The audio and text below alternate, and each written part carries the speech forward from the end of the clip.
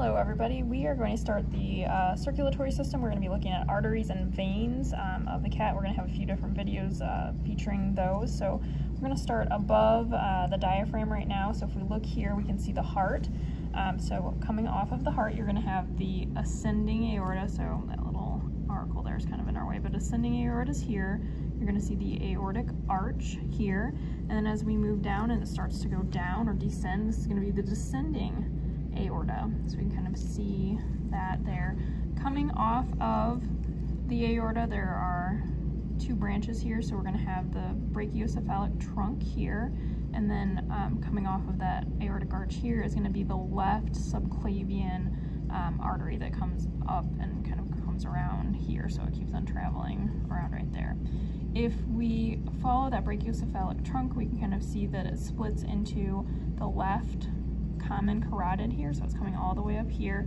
And then when you get way up here into the head, you look up here, you're going to see that that common carotid makes two splits. So we have this one right here. This is going to be the left internal carotid artery, and then this one right here, where it makes that little fork right there, this is going to be the left external carotid artery here. So common carotid is the left common carotid artery, left internal carotid artery, left external carotid artery.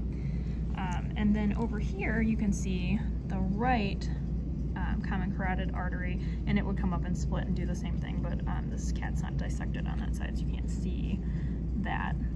If we look at some of the veins, so instead of having the aortic arch and all of that, we're going to see the superior vena cava. So this is superior vena cava.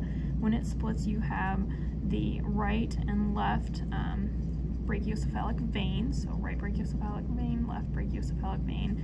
That is going to split into, we're going to see an internal and an external jugular vein. On this cat here, we can see that external jugular vein. It's pretty large.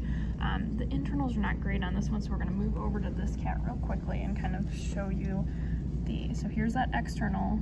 This is going to be the left external jugular vein, and then right here, this little thin blue one, it almost looks like a little piece of thread or string right there. That's going to be the internal. That's going to be left internal jugular vein. And then over here, this one is still attached. So this one is the right internal jugular vein. So you can see that right there. It's real small compared to the external. So we can kind of see that with those. One that follows this kind of tucked down here that we're going to look at, you can kind of see it going behind. It's only on the right side. This is the azygous vein here. So you can see that vein right here. It kind of goes behind the heart and the lungs if we're looking back behind there. So that one, there's no equivalent with the arteries. As we move kind of out here, some of the arteries and veins are going to have the same name. So remember, we had our left subclavian artery here. As this brachiocephalic vein here splits, it becomes, so when it splits here where you see the external jugular, here we're going to see, like at this point, that's going to be the left subclavian vein. As we move towards that armpit region here, as we look over in here, this is going to be the left axillary vein, and then if we follow that artery, which is kind of mixed in with the nerve, that brachial plexus that's in here, you're going to see that's where kind of see the red right there. That's going to be the left axillary artery there.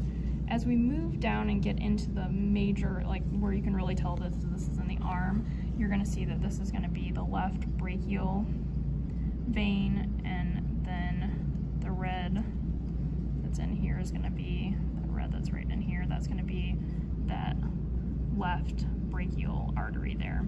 As you move down towards the elbow region, we'll start to see splitting. This one, it's not quite as nice as the other one, so we'll look at this guy real quick to kind of show this one. The ulnar on this one's just really light. You see all three of them really well. On this one, it's nice and dark. So when here's our brachial, the left brachial artery, left brachial vein. the vein, if we follow the split there, we get the 3. So 1, 2, and 3 right here.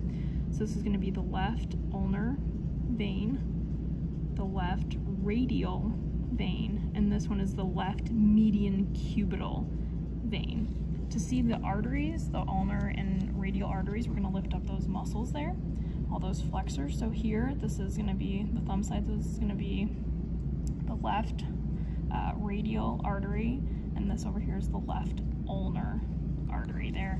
And the only other one that we need to do in the arm, as you come down in here, you can see these ones coming down, going down deep in here. So these right here, these are going to be the subscapular. Try to get those out of the way. So right in here. So the red, of course, is the left subscapular artery, and the blue is going to be the left subscapular vein.